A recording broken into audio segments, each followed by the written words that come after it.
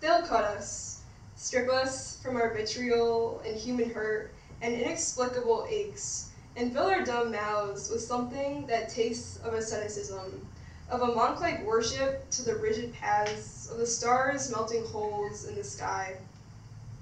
They'll inscribe the solar system into our palms, but remove the wonder, take away celestial awe and replace it with mathematics, strip off savagery and insert domestic habits instead.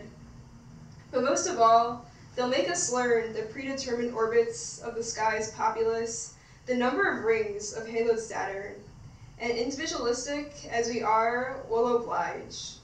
We'll let our brains be replaced by an electric calendar, a GPS of sorts, telling us to, in 1.7 miles, make a U-turn on Jefferson Avenue, or you will crawl into the shoulders of the city and forget the taste of your middle name.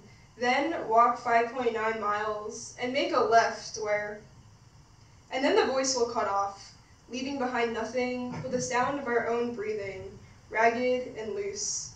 We'll only have 2 minutes before they come to fix the malfunction, but we'll make the most of that time.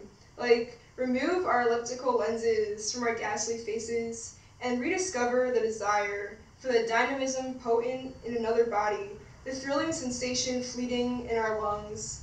But within minutes, we'll be led back to the future, wildly, the same way goldfish run circles around plastic coral reefs, but still try to jump out of their bowls, muddy lips still searching for the taste of brine.